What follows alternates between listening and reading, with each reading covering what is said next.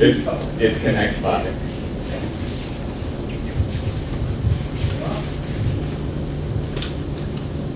All right, then I'll introduce tonight's speaker.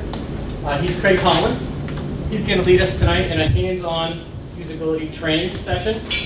Craig's an award-winning digital marketing and UX consultant. He's got over 20 years experience in B2B and B2C demand generation and user experience. Mashable.com listed him as one of the top 10 must-follow usability experts on Twitter. Plus, like Julie, he's a former president of this chapter. Craig Tomlin. Thank you. Thank you, Lawrence. Thank you. Thank you, everybody. You know I'm the speaker because I'm the only idiot here that actually has a suit jacket on, so especially in the summer. So I want to thank you all for being here today. The topic is an actual work session, so yes, indeed, you guys are actually going to be doing work. And it's how to conduct a usability test. So what we don't want to do is we don't want to go rushing off and just start asking people on the street corner, hey, you know, can you do this? No. What we want to do is actually create a script. And the script needs to have two important things. Number one is what is the critical task we're testing? And number two is lots of room to write down notes because you're going to be scribbling notes like crazy. Okay? Now, the reason for creating a protocol is so that you can ask the exact same question in the exact same way to all of your different participants. So why would we need to do that? Anybody have any guesses why we have to say it exactly the same way? Yes, ma'am.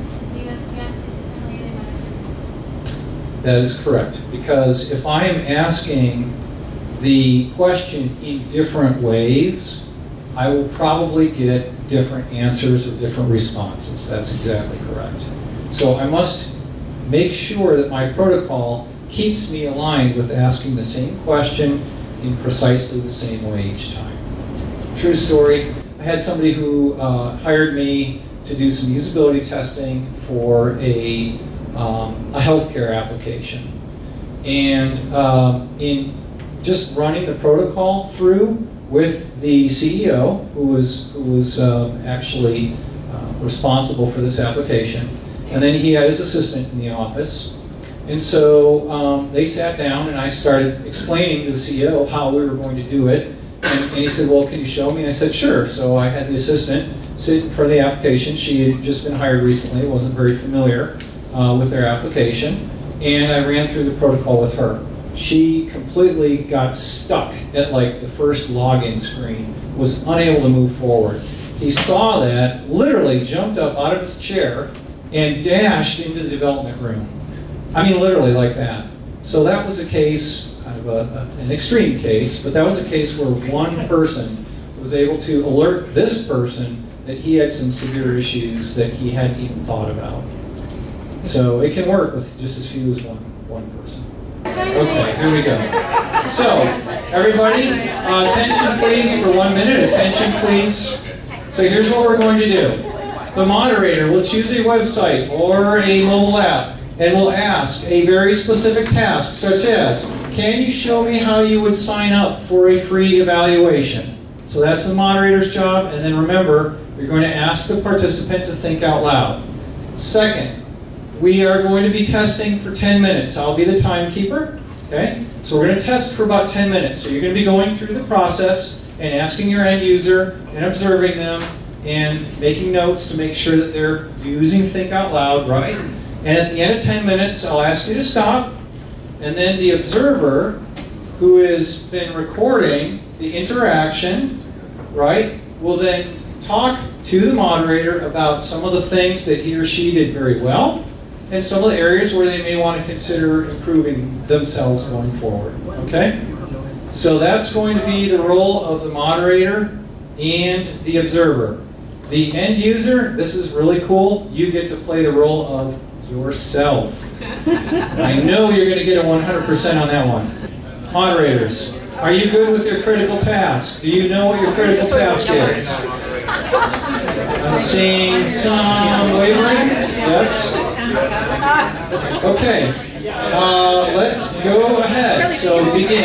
Commence. Okay, all right. Who wants to be first? Okay, guys, so raise your hand if you found this helpful and usable. Raise your hand if you found this helpful and usable. Great. I'm not seeing any hands that are not up. That's awesome. Okay. Do we all feel like we have a better sense of what it takes to do a one-on-one usability testing session? Okay. I want to open it up to the floor for some Q&A. We've got about 10 or 15 minutes left. So what questions did you have from the session? Did anybody hit a problem that you didn't know the answer to as you were going through, either as being a moderator or an observer? Well, we're about out of time. It's 8:30, and I wanted to thank you. Do you feel like just testing the applications you tested that you learned something? Like, are you wanting to rush back to work and go talk to somebody? Yes? Okay, good. Well, then this was very useful. Thank you so much. I'm not sure if Lawrence, if you want to have any last words? No? Okay. Thank you, everybody, for coming. Thank you for participating. Thank you. Please feel free to go into Meetup and leave comments about this particular session or any session that you have through UXPA. Thank you for attending, and we'll look forward to seeing you at another UXPA meeting.